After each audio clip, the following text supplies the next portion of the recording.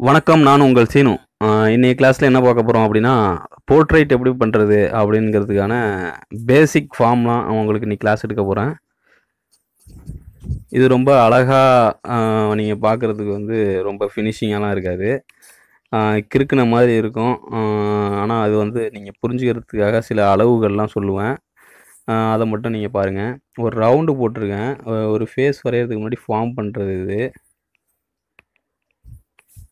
பேசிக்கா ஒருத்தவங்க நேரடியா பார்த்துக்கிட்டுன்னு இருக்கிறப்ப ஸ்ட்ரைட் வியூ, ஒரு பாஸ்போர்ட் சைஸில் வந்து ஸ்ட்ரைட்டாக பார்த்துக்கிட்டு இருக்கிற மாதிரியான ஒரு வியூ இது. ஒரு சைடு கிராஸாக உட்காந்துருக்க மாதிரியோ இல்லை சைடு வியூவோ கிடையாது. ஸ்ட்ரைட்டாக உட்காந்துருக்கிறப்ப ஒரு ஆளோட ஃபேஸை வந்து இப்படி தான் வரையணும். சென்டராக வந்து ரவுண்டு போட்டிருக்கேன். ரவுண்டுக்கு இடையில் சென்டராக அதை தனியாக பிரிச்சுருக்கிறேன். ரவுண்டோட சென்டரில் ஒரு 2 லைன் போட்டிருக்கேன். அந்த இடத்துல கண் வரணும். அந்த ரவுண்ட் ஷேப்லேயே வந்து அந்த வளைவு லைனை வந்து வளைச்சி போட்டிருக்கேன். ஏன்னா ஒரு பாலில் ஒரு கோடு போட்டிங்கன்னா வந்து அது லைட்டாக ஒரு வளைவாக தான் தெரியும். அந்த மாதிரி ஒரு ரவுண்ட் ஷேப்பில் இருக்கிறதுனால நம்ம ஸ்கல்லு அந்த கண்ணோட அமைப்பும் வந்து அப்படி தான் பண்ணணும். இப்போ ஒருத்தவங்களை வரைகிறப்ப அவங்களுக்காக ஒரு கண்ணோட அளவுன்னு நீங்கள் ஒரு அளவு ஃபிக்ஸ் பண்ணி நீங்கள் ஒரு கண் வரைஞ்சிட்டிங்க அப்படின்னா, அந்த கண்ணோட அளவு எடுத்துக்கிட்டு அந்த அளவை தான் இன்னொரு கண்ணுக்கு இடையில உள்ள கேப்பாக வைக்கணும். ஒரு கண் அளவு தான் அந்த இன்னொரு கண்ணுக்கு இடையில இருக்கிற கேப் இருக்கும்.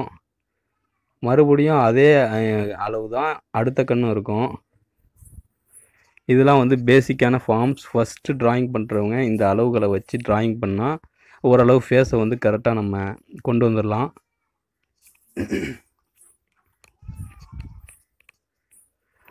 இந்த மாதிரி 2 கண்ணை வந்து இப்போ வரைஞ்சிருக்கிறேன்.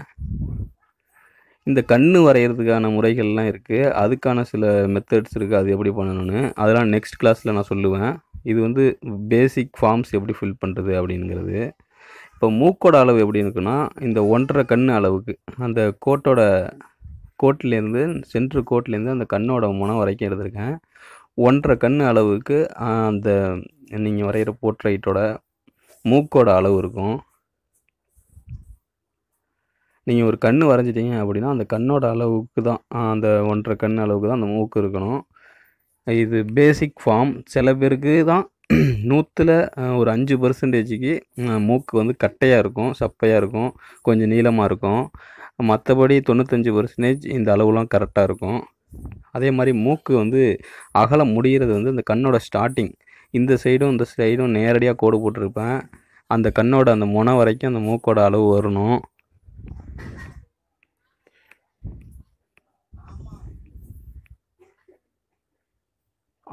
அவங்க ஷேப் எப்படி இருக்குது அப்படிங்கிறத இந்த ஃபார்முக்குள்ளார நம்ம செட் பண்ணணும் அடுத்தது. இப்போ நான் இந்த கிளாஸில் உங்களுக்கு சொல்கிறது வந்து ஃபார்ம்ஸ், அதோட அளவுகள் தான் சொல்லிக்கிட்டு இருக்கேன். இதை நீங்கள் பேசிக்காக தெரிஞ்சுக்கிங்க. அடுத்தடுத்த கிளாஸில் உங்களுக்கு தெளிவாக புரிகிற மாதிரி போடுவேன். இந்த புருவத்தோட அளவுலாம் நம்ம கிட்டத்தட்ட கண்ணால் அளந்து தான் வச்சுக்கணும். இதுக்கான அளவுகள்லாம் பர்ஃபெக்டாக கிடையாது.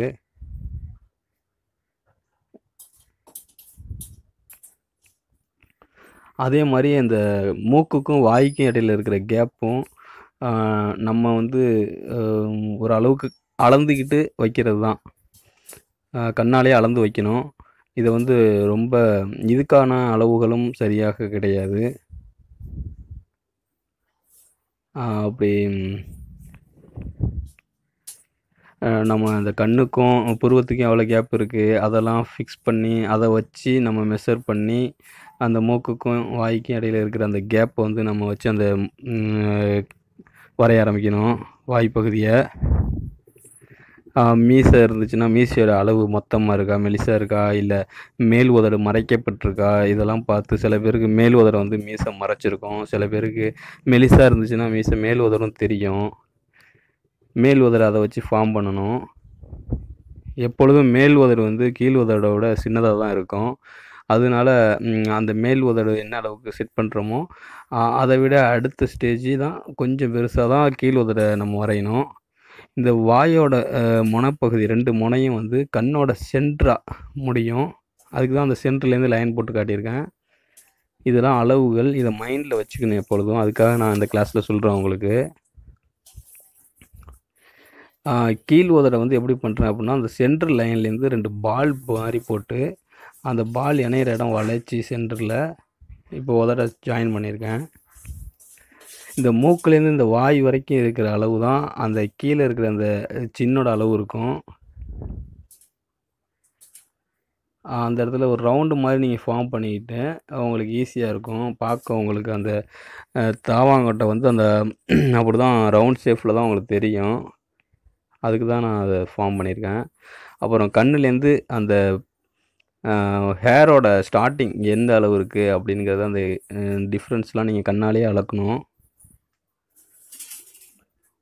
நம்ம அந்த கண்ணுக்கும் புருவத்துக்கும் உள்ள இடைவெளி, அந்த கண்ணுக்கும் மூக்குக்கும் உள்ள இடைவெளி அதெல்லாம் வச்சு தான் பக்கத்துல அதை விட எந்த டிஸ்டன்ஸ் இருக்குது, கொஞ்சம் கம்மியாக இருக்கா கூட இருக்கான்லாம் பார்க்கணும். அதே மாதிரி காது வந்து கண்ணோட ஸ்டார்டிங்கில் மேலே ஆரம்பிக்கும், கீழே மூக்குக்கு நேராக முடியும். இது நேராக இருக்கிறப்ப மட்டும்தான் பொருந்தும் இந்த அளவு நான் சொல்கிறதெல்லாம். ஒருத்தவங்க நம்மளை நேராக பார்க்கும்போது மட்டும்தான் பொருந்தும். இதெல்லாம் 95% இப்படி தான் இருக்கும். சில வயசானவங்க சில பேருக்கு மட்டும் காது இன்னும் கொஞ்சம் பெருசாக மூக்குக்கு கீழே இறங்கும். அந்த மூக்கோட அளவுக்கு மேலே நெத்தியோட அளவு இருக்கும். அப்படி இல்லைன்னா அந்த மூக்குலேருந்து கீழே அந்த சின்ன வரைக்கும் உள்ள கேப் அளவுக்கு அந்த நெத்தியோட அளவு இருக்கும். அந்த அளவையே நீங்கள் பேசிக்காக எடுத்து வச்சுக்கலாம், உங்களுக்கு கரெக்டாக அளக்க முடியலன்னா. சில பேர் வந்து முடியை வந்து நல்லா இறக்கி சீவுவாங்க, சில பேர் மேலே ஏற்றி சீவுவாங்க, சில பேருக்கு வந்து முடி கொட்டி கொஞ்சம் மேலே ஏறி இருக்கும். அது எந்த அளவுக்கு இருக்குன்னு நம்ம ஃபிக்ஸ் பண்ணிக்கணும். அதெல்லாம் ஒரு போர்ட்டைக்கு தகுந்த மாதிரி மாறும். பேசிக் அளவுகள்னு பார்த்தா அந்த கண்ணுக்கு இடையில உள்ள கேப்பு, அந்த மூக்கு என்ன அளவு இருக்கணும், இதெல்லாம் அந்த 1.5 கண் அளவு இதெல்லாம் சொன்னேன்ல, அதுதான் பேசிக்கு. அதுக்காக தான் இந்த படம் உங்களுக்கு நான் பண்ணி காட்டிகிட்ருக்கேன். ஹேரு இதெல்லாம் வந்து ஒருத்தவங்களுக்கு ஒரு மாதிரி, சில பேர் ஸ்பைக் வச்சுருப்பாங்க, சில பேருக்கு முடியே இருக்காது, சில பேர் ஏற்றி சீவிருப்பாங்க, சில பேர் வாகு எடுத்து சீவிருப்பாங்க. அந்த மாதிரி ஒருத்தவங்களுக்கு தகுந்த மாதிரி மாறும். அதெல்லாம் நம்ம பார்த்து அதுக்கு தகுந்த மாதிரி பண்ணிக்கணும். அதே மாதிரி கழுத்து வந்து அந்த நேராக வரும், சில பேருக்கு கொஞ்சம் சின்னதாக உள்ளடங்க வரும். சில பேருக்கு அந்த கழுத்து வளையம் தெரியும், சில பேருக்கு தெரியாது. இந்த மாதிரி சதை வந்து ஒரு லைன் மட்டும் தெரியும். அது எப்படி இருக்குதுன்னு பார்த்து நம்ம வரைஞ்சிக்கணும். அடுத்தது இந்த காலர் பகுதி வந்து சட்டை போட்டிருந்தா அவங்களோட காலர் இந்த மாதிரி தான் செட் பண்ணணும். சில பேருக்கு காலர் மேலே ஏறி இருக்கும், சில பேருக்கு கீழே இறங்கி வந்திருக்கும். அது அவங்கவுங்க ஷோல்டரை பொறுத்து இருக்குது. நம்ம எந்த அளவுக்கு இறங்குது ஏறுதுங்கிறத, அந்த வாய்க்கு நேராக வருதா இல்லை வாய்க்கு கீழே அந்த ஷோல்டர் ஆரம்பிக்குதா அப்படிங்கிறத நம்ம நேரடியாக பார்த்து அப்படி மெஷர் பண்ணி அந்த லைன்ஸை போட்டுக்கணும். ஒன்றை வச்சு தான் ஒன்று அளந்து நம்ம ட்ராயிங் பண்ணணும். இது ஸ்ட்ரைட்டாக இருக்கிற ஒரு லைன்ஸை போட்டு காட்டியிருக்கேன். ஸ்ட்ரைட்டாக இருக்கிற ஒரு வியூவிலேயே ஒருத்தவங்க லைட்டாக குனிஞ்சிருந்தால் எப்படி இருப்பாங்க, அவங்கள எப்படி ஃபார்ம் பண்ணணும் அப்படிங்கிறத இப்போ பண்ணுறேன். முன்னாடி ரவுண்டில் வந்து சென்டராக பண்ண அந்த கண்ணை வந்து ரவுண்டில் 3/4 வாசியில் 2 லைன் போட்டிருக்கேன் கண் வரைய. அவங்க குனிஞ்சிருக்கிறப்ப கண்ணோட பொசிஷன் கீழே போயிடும், புருவம் அப்படி ஏறும். குனியும் போது நேராக ஸ்ட்ரைட்டாக தெரிஞ்ச அளவுக்கு லென்த் இருக்காது, மூக்கோட அளவு கொஞ்சம் கட்டையாகும். இதுக்கெல்லாம் நம்ம அளவுகள் கொள்ள முடியாது. இது என்ன டிகிரியில் அவங்க குனிஞ்சிருக்காங்களோ அதுக்கு தகுந்த மாதிரி மாறும் ஹைட்லாம். அதெல்லாம் நம்ம ஃபிக்ஸ் பண்ணிக்கணும் பார்த்து. வாயோட அளவு எல்லாமே குறையும். காது வந்து நேராக இருக்கிறப்ப ஸ்ட்ரைட்டாக இருந்துச்சு கண்ணுக்கு நேராக, குனியும் போது புருவத்துக்கு மேலே கூட போயிடும் காதோட ஹைட்டு. கீழே வந்து மூக்குக்கு முன்னாடியே முடிஞ்சிடும். இதுதான் குனிகிற பொசிஷன். இது கரெக்டாக ஷேடிங் எல்லாமே பண்ணி பார்த்தா உங்களுக்கு கரெக்டாக தெரியும். லைன் ட்ராயிங்காக இருக்கிறதுனால சரியாக புரியாமல் இருக்கும். அதேமாரி நெத்தியோட பார்ட்டு கூட அதிகமாக தெரியாது குனிஞ்சிருக்கும் போது. தலைப்பகுதி மேலே முடி இருக்கிற பகுதி மட்டும் அதிகமாக தெரியும். அதை வந்து அதிகமாக நம்ம செட் பண்ணுற மாதிரி இருக்கும். நான் சொல்கிறதெல்லாம் வந்து ரொம்ப பேசிக்கான ஒரு மெத்தட். இதை நீங்கள் ஒரு ஆட்லையும் கவனித்து பார்த்தா கூட தெரியும். அதே மாதிரி குனிஞ்சிருக்கிறப்ப அந்த ஷோல்ட்ரு சட்டையோட அளவு எல்லாமே காது மேலே வரைக்கும் ஏறிடும். இந்த ட்ராயிங்க்கும் அந்த ட்ராயிங்க்கும் பார்த்தீங்கன்னா உங்களுக்கு வித்தியாசம் இருக்கும். இப்போ நம்ம குனிஞ்சிருக்கிறப்ப எப்படி ஹைட்ஸ்லாம் மாறுனுச்சோ அதே மாதிரி தான் நேராக இருக்கிற ஒரு நபர் மேலே வந்து நிமிர்ந்திருந்தால் அப்படி இருக்கும், அண்ணாந்து பார்த்தா அப்படி இருக்கும் அப்படிங்கிற மாதிரி இப்போ பண்ண போகிறேன். இது வந்து ஸ்ட்ரைட்டாக இருக்கிற பொசிஷனுக்கு தான் நான் சொல்லிகிட்டு இருக்கேன். ஒரு ஒன் சைடு கிராஸாவோ இல்லை சைடாக இருக்கிறவங்களுக்கு நான் சொல்லலை. கீழே குனிஞ்சிருக்கிறப்ப கீழே போட்டிருந்த அந்த கண்ணோட லைனை இப்போ அந்த ரவுண்டுக்கு மேல் சைடாக ஏற்ற போகிறேன். மேல் சைடாக அண்ணாந்துருக்கிற மாதிரி அந்த லைன்ஸ் மாறுது. கண்ணோட லைன் இப்படி மாற்றுவாங்க. இதை பார்த்து உடனே வந்து எல்லோரும் போர்ட்ரைட் பண்ணுறது கொஞ்சம் கஷ்டம். ஆனால் வந்து இது ரொம்ப முக்கியமான ஒரு கிளாஸ். இதை நீங்கள் வந்து புரிஞ்சுக்கிட்டிங்கன்னா நெக்ஸ்ட்டு பண்ண அதிகமாக ப்ராக்டிஸ் பண்ண உங்களுக்கு வந்து ஆட்டோமேட்டிக்காக அந்த ட்ராயிங் வந்து உங்களுக்கு ப்ரொஃபஷ்னலாக கரெக்டாக வரும்.